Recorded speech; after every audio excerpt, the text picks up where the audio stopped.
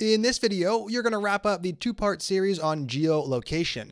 In the last one, we got the data flowing, and in this one, we're going to make it a little more useful. Instead of rendering latitude and longitude information as text, instead what we're going to do is render a clickable link. A user will be able to click that link when they receive the location from someone else. It's going to bring them over to Google Maps, and they'll be able to view exactly where the other user is. This is going to be much more useful than spitting out the text, latitude, and longitude. Now, in order to get that done, we are going to need to tweak how we transmit this data. The way we send the data is still fine over inside of index.js. We're still going to emit create location message, but inside of server, instead of emitting a new message, we need to emit something else entirely.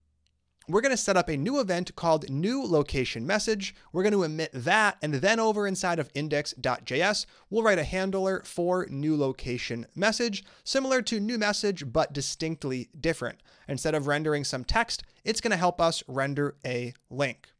Now, in order to get started, before we can do any of this, we have to figure out exactly what sort of URL structure we're going to use to get that data, the latitude and longitude information, showing up correctly in Google Maps. And there's actually a pretty uniform way to set up the URL, which is going to make this really easy.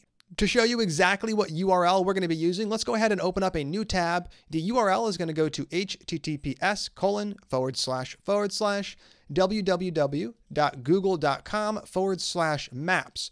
Now from here, we are going to be providing a query parameter, and the query parameter we'll be specifying is called Q, and it expects the latitude and longitude to be the value separated by a comma. Now we actually have that here, although there is a little space between the comma and the minus sign. Either way, we can copy this value, head back over into the other tab, paste it in, and just remove the space. With this in place, we now have a URL that we can use inside of our application. Now, when I hit enter, we are going to view a map at the correct location, but you'll notice the URL changes. That's perfectly fine. As long as we send the user to this URL, it doesn't really matter what it ends up becoming. I'm going to hit enter. You can see right away we are getting a Google map, and as the page loads, the URL is indeed going to change. Now we're looking at something completely different from what we typed in. But the actual pin, this red pin, it is correct within a couple of houses. I won't tell you my exact address, but it is pretty close to accurate. Now with that knowledge, we can generate a URL that follows that same format, spit that out inside of the website, and we'll have that clickable link where someone can view the location of someone else. To get started, let's go ahead and move into Atom, into server.js, and instead of emitting a new message event, we're going to emit new location message. Now we don't have a handler for that over in index.js, but that's perfectly fine. We'll set that up in just a minute. Now we are going to need to change the data we send across too. Currently we're sending the plain text data. What we want to do is generate a URL. We're actually going to create a completely separate function for generating a location message, and we'll call it generate location message. Now this function is going to take some arguments to generate the data. Just like we have for the generate message function, we're going to start with the from name. Then we're going to move on to the data specific to this function. That's going to be the latitude and longitude. I'm going to remove our template string, and we're going to pass in the raw values. The first value will be chords.latitude, and the second one will be chords.longitude. Now it's the second coordinate value, but it is indeed the third argument. With this arguments list set up, we can actually go ahead and define generate location. We'll be able to export it, require it in this file, and then everything is going to work as expected. Let's go ahead and load it in up top before we actually add it to the message file. Right here, we load in generate message. Alongside of that, we're going to load in generate location message. Excellent. Let's save server.js and move into our message file. Now the function that we're about to create is going to look really similar to this. We're going to take some data in, we're going to return an object. The big difference is that we'll be generating that URL as well. Instead of from text and created at, we're going to have from URL and created at. Right here, we can make a variable. We can call this variable generate location message, and we can go ahead and set it equal to a function that takes those three arguments from latitude and longitude. Awesome. Now we can finish off the arrow function, adding the arrow and our curly braces. And inside of here, we can get started by returning the empty object. Now we're going to set up those three properties: from, the URL property, and created at. From is going to be easy, just like we do for generate message. We're simply going to reference the argument. The URL one is going to be a little trickier. For now, we'll set that equal to an empty template string. We'll come back to it in a moment. And finally, created at.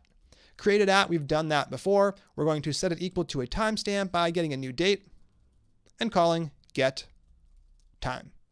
Now for the URL, we're going to need to use that exact same format that we just typed into the browser: https://www.google.com/maps. Then we got to set up our query parameter, adding our question mark and our Q param, setting it equal to the latitude, followed by a comma, followed by the longitude. Right here, we're going to inject the latitude. Then we're going to add a comma, and then we're going to inject the longitude. Awesome. Now we're done. Generate location message is going to work as expected, although you will be writing a test case a little later on. For now, we can simply export it. I'm going to export, generate, location, message. Awesome. Now the data is going to flow from the client by calling emit, passing in generate location message. We're going to get the latitude and longitude. Over inside of the server, we are then going to emit the new location message event with the object that we just defined over inside of generate location message. The last piece to the puzzle to really get all this working is to add an event listener for the new location message event. Right here, we can call socket.on to do just that. We're going to pass in our two arguments. First up is the event name we want to listen for, new location message. And the second and final argument is our function. This is going to get called with the message information once the event occurs. Now that we have this, we can go ahead and start generating the DOM elements that we want to spit out to the user. And just like we did above, we're going to make a list item and we're going to add our anchor tag, our link, inside of it. Now we'll be replacing this method completely in a few videos, but for now, it's a simple way to get started. We're going to make a variable called list item and we're going to make a new element using jQuery. As that first argument, we're going to pass in our string and we are going to go ahead and set it equal to the list item just like we did above. Next up, we can go ahead and create the second element we're going to need. I'm going to make a variable. We're going to call this variable A for the anchor tag, and we're going to set it equal to the return value, once again, to a call to jQuery. And this time around, we're going to create the anchor tag.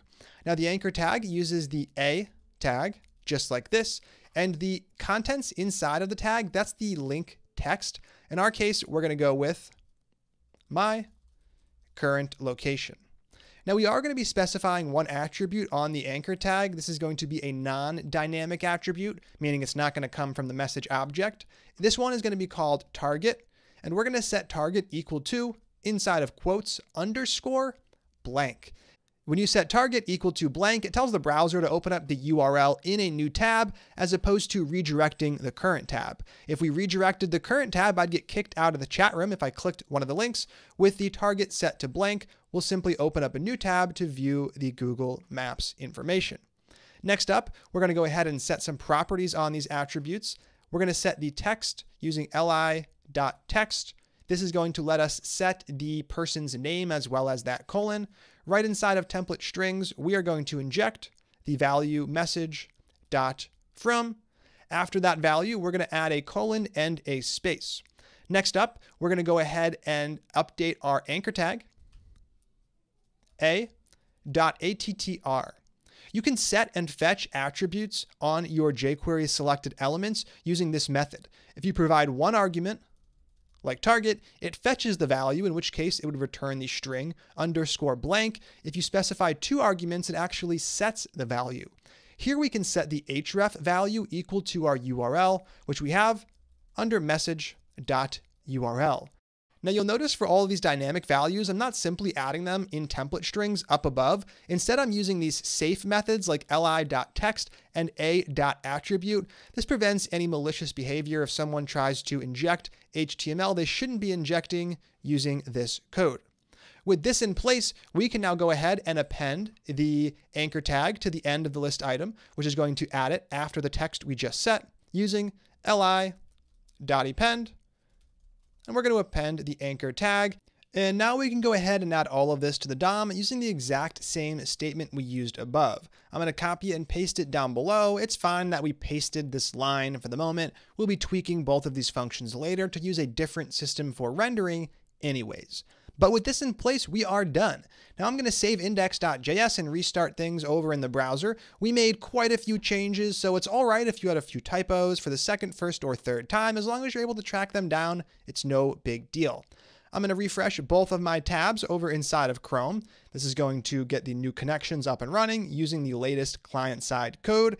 And to kick things off, I'm going to send a simple message from the second tab to the first tab. It's showing up here in the second tab. And if I go over to the first tab, we see user test right here.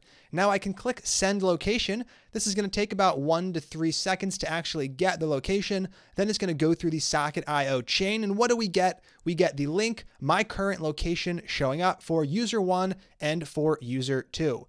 Now, if I click that link, it should open up a brand new tab with the proper URL, the latitude and longitude information rendered in it. And what do I get? I get just that. Right here, we have the location for the user who clicked that send location button.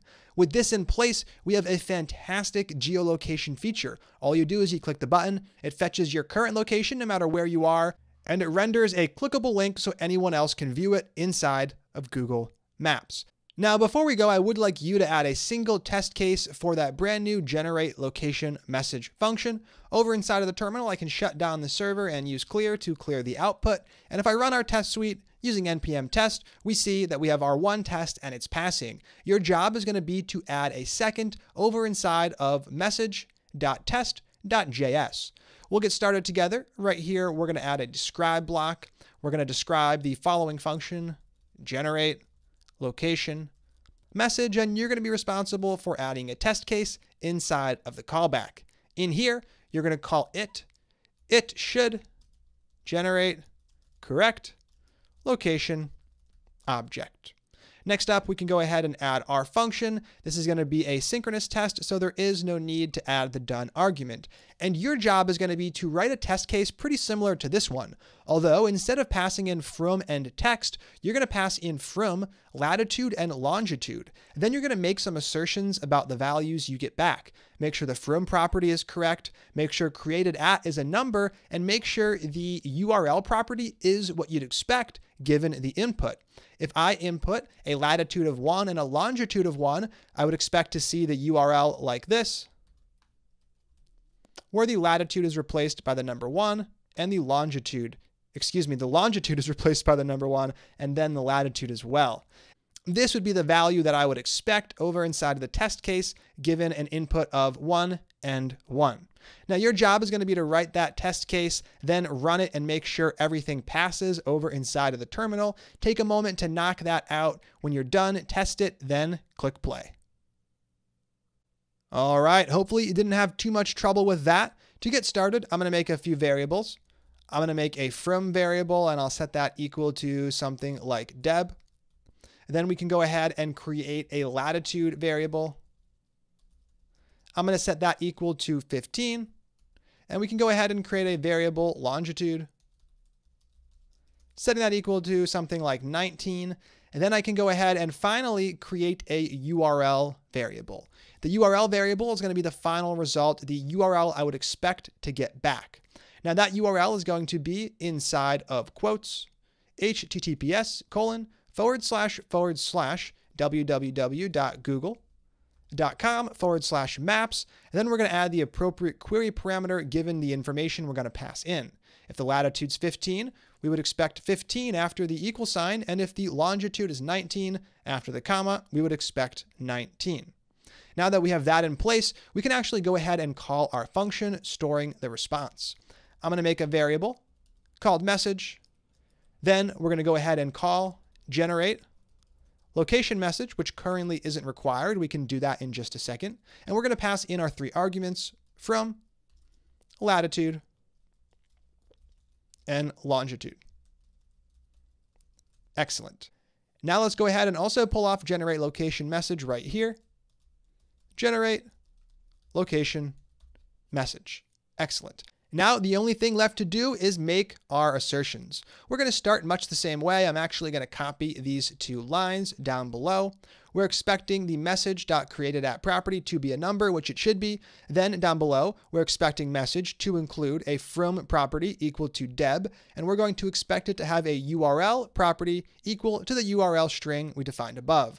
If both of these assertions pass, then we know the object returned from generate location message is correct. I'm going to rerun the test suite over inside of the terminal. And what do we get? We get a failing test. Here we're expecting that some object with created at, from, and URL equals some other object. Now, as you can see, there's a discrepancy here. The Q was left off in the URL right here. Over inside of our test case, all I need to do is fix that, save it, rerun the test suite, and this time everything should work as expected. These error messages are super useful. It can take a little bit of time to dig into the details. You have 3 properties and you have those 3 properties twice, so it can take some time to figure out where you went wrong, but in this case, I clearly went wrong inside of my assertion, and a test case is only as good as the assertions you have in place. And that's it for this one. We have geolocation all set up. We have our link rendered. We are in great shape to continue on. I'm going to go ahead and add a commit over inside of the terminal. I'm going to run the clear command to clear the terminal output. Then we'll run git status to see all of our changed files, and we can use git commit with the AM flag to add a message for this one. Add geolocation support via geolocation API. Awesome. I'm going to go ahead and commit this and push it up to GitHub, and we can also take a quick moment to deploy this to Heroku as well using git push Heroku master. This is going to deploy our latest code, which has geolocation stuff built in, and we'll be able to run this. And this code is going to run on things like the Chrome mobile browser because we'll be in HTTPS. Google Chrome's browser on mobile and other mobile browsers have pretty strict security guidelines as to when they'll send geolocation information. It is going to need to be over an HTTPS connection, which is exactly what we have here. I'm going to open up our Heroku app in a few tabs. We'll open it up here, and we'll also open it up in a second tab. I'm going to click that send location button. I do need to approve this since it's a different URL. Yes, I do want them to be able to use my location. It's going to grab the location, send it off, and the first tab gets the link. I click the link, and hopefully we get the same spot, and we do. That's it for this one. I will see you next time.